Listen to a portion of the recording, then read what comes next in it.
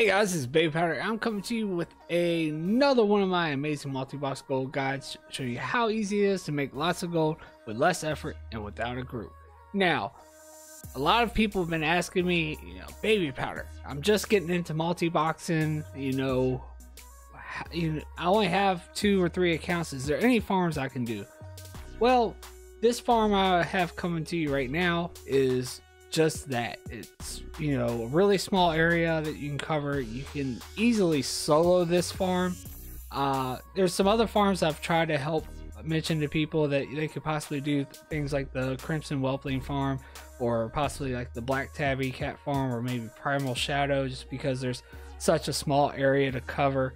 Like for instance, the Primal Shadow farm, you just have to cover all of the shadow portals and stuff, which if you want to go check out that farm, you can look up at the top of the screen and go check that one out. But anyway, the Primal Shadow, there's only 4 portals, so there's only 4 areas to cover. So you could have, say, a 3-man multi-boxing group and have 2 of the portals covered by your multi-boxers, and then have your main toon jump between 2 portals. That's probably the only way I can really see it working. But like with the Crimson Whelpling farm, you're all around in a circle, which I'll leave a link to that one as well. But you could just have your 3-man team in a circle and possibly have to move your main just a little bit, and just turn them just enough to where they can hit the mobs as they're coming out. But anyway, let's go ahead and get into this farm, and I'll show you what I mean by you could actually do this with a 2-man group very easily. You could solo it, but I would, for the most efficiency, I would suggest at least multi-boxing with a 2-man group. But of course, for the most amount of loot, the more multi-boxers you have, the more loot you get. So 5-man group is the way I did it, and I'll show you how I did it right now. All right, guys. So for this farm, we are located in Northern, and we are in the Dragon Blight, right at the very top of the map, over here near Light's Trust, right here inside this cave right here. And this was actually shown to me by a friend of mine named Tinker, but it has actually been featured in a video before. I think it was like a year ago, where people were solo farming this, but I didn't see anything on multi-boxing it. It really is a very small cave, but the mobs do instant respawn. Now, they are a little bit slower at instant respawning than other farms that I've covered, but I do believe that might be because there's just not as many mobs as there usually is with other farms that I cover. But doesn't mean that you still don't get a lot of loot, because I'm gonna show you, it's really nice with it being in such a small area, even with the dense amount of mobs, because as you see here, I have my main toon set up right here where X is, at the very back of the cave right here. Right here where this little altar is, I think there's a little scene here with like Arthas and stuff or something, back in the Wrath of the Lich King thing or whatever, if you're questing out here. And then I have all of my potatoes at the very entrance of the cave, right here where Skull is. Okay, that's the only 2 spots you need to cover. I mean, as you see, it's so small you can even solo, spawn these mobs. But for most efficient way of doing it, it's better to cover 2 areas, so you just don't even have to move. You can sit here with 1 toon, and have all your other toons up there, or mix match it, whatever. I just found it easier just to control 1 toon and bring them down here, and just spam your macro. I was doing for like 1.5 to 2 minutes, and as you see, they do instant respawn. One of those kind of got off a little bit, but other than that, though, he'll usually spawn like right up in there, and I can actually reach him from X. And yeah, you just sit here for, like I said, 1.5 to 2 minutes. As you can see, that they're somewhat slower than normal respawns, but they are respawning instantly. You see they're killing them up there, and see that's where that mob was supposed to be that I had to run out for. But anyway, that's all you do. And then since it is such a small area, I just, near the 2-minute marker, I'll come up here with my main toon, come up and grab all of my potatoes, and then just spam my looterang on all of my toons, grab all this loot all around here from all these mobs here, and then I will bring all of them down. I will bring all of my toons down to the very bottom of the map where X is, and then, you know, spam my macro again, and, you know, or spam my looterang again, so that way all of my toons are getting gear, and unlike, are getting loot, unlike, you know, the other, you know, farms where I have just my main toon, you know, collect all the, you know, all the loot from all the mobs, and, you know, because it's too much work to actually get all of the potatoes together, loot everything, and then have to put them back in their spots. It just takes too long, and it's really, in my opinion, is not worth doing it with one, you know, some of my other farms where everything's more scattered out and, you know, a lot bigger area to cover. But with this, you know, as soon as you're done here, you just, you know, turn your mobs back around and just, you know, go on back up. And that's all you do, and it's that simple. So anyway, what we're actually farming out here is these Deathbringer mobs right here, and we are looking for this right here, the Eternal Shadow right here, which, as you can see, is got a minimum buyout of 189 gold on my realm, 74 gold region value, and it's going at a 0.26 sell rate. So not bad at all. That stack right there alone is about 15,000 gold. And yeah, I mean, it's, you know, a different material. I do realize with these, you can actually just buy them off a vendor, but you're still spending gold.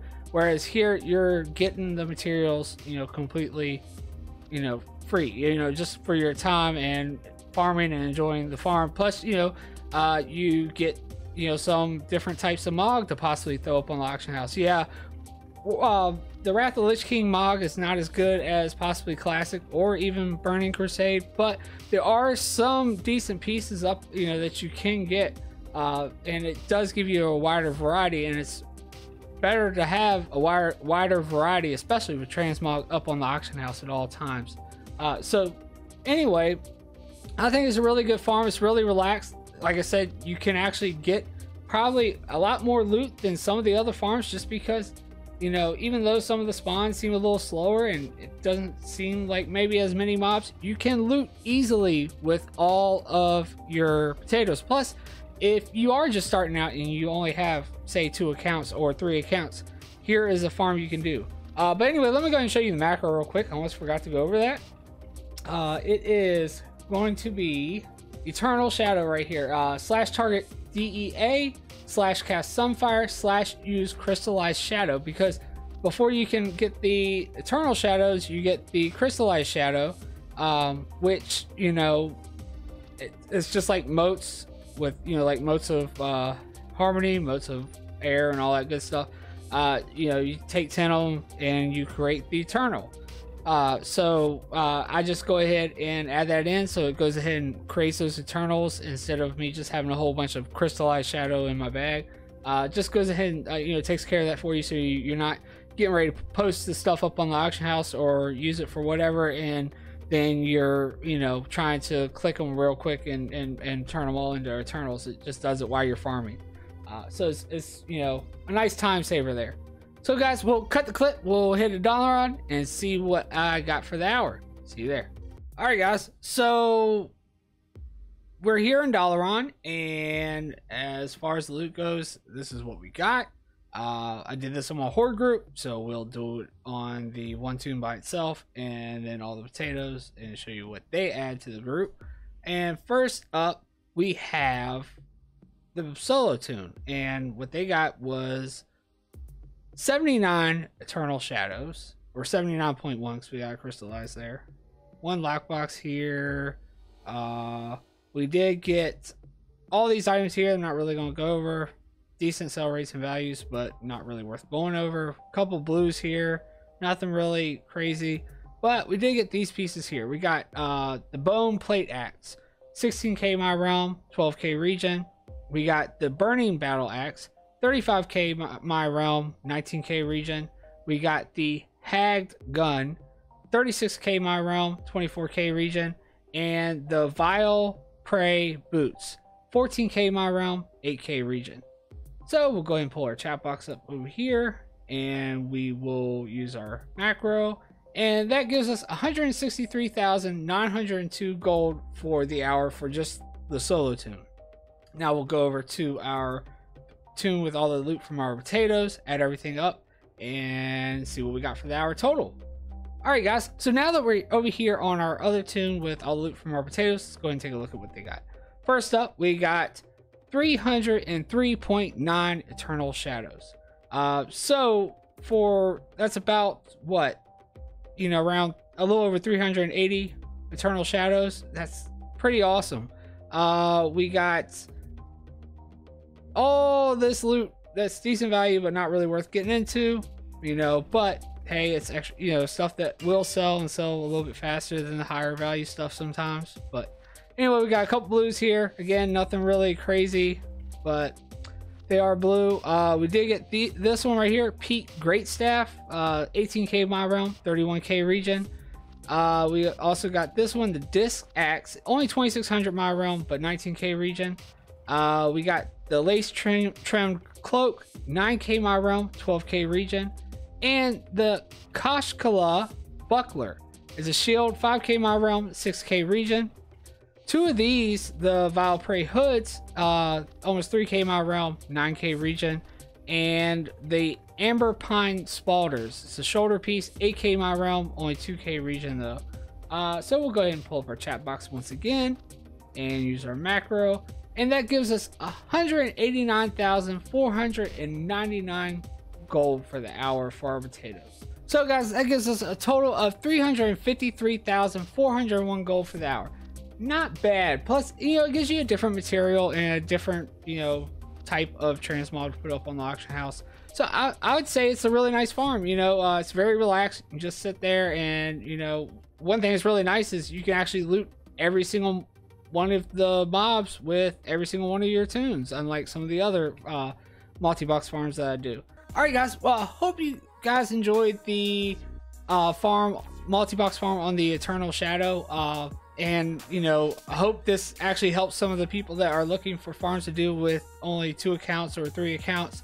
You know, it gives you a smaller area to cover, so you can, you know, really you can have only 2 accounts and just sit in one spot with both your toons. It works just fine that way. But yeah, anyway guys, if you liked it, go ahead and hit that thumbs up down below. Also hit that subscribe button and the notification bell so you make sure you don't miss another one of my amazing multi-box gold guides I have coming out. And if there is a farm you'd like for me to try to multi-box and post a video, go ahead and leave me a comment down below. Let me know what it is and I'll try it out, see if it works. If it works, I'll post a video. But than that guys, that's all I have. This is Baby Powder. Peace, I'm out.